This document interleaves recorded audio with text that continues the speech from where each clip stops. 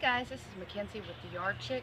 Wanted to walk you guys through a little bit about how you put up chicken wire and build your own chicken coop. I've gone to Lowe's and I've purchased just regular chicken wire, a pair of snips. These work pretty well.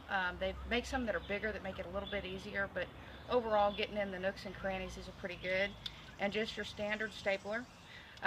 What we've done here is this is just one whole barn, and we have taken one side of it, framed it in with 2x4s and 2x6s, and then we have put up chicken wire.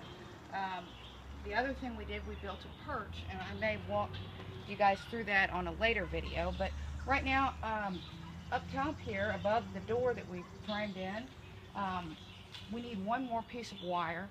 So I have cut this, where it's relatively close to the correct size, and what I'm going to do is I'm going to take this wire, and be very careful if you're doing this at home.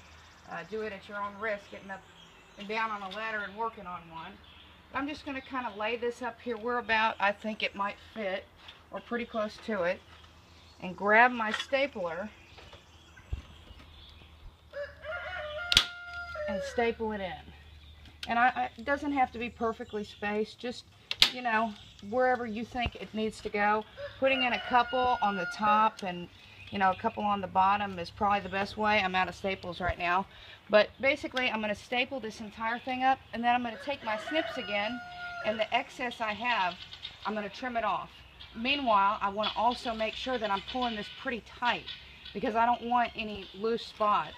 I mean, with birds and whatnot, you're going to have them that fly into it or run into it, but you want it as tight as possible. So that's a basic idea about how to put up chicken wire. Hope you guys enjoyed, and good luck making your chicken coops. Thanks.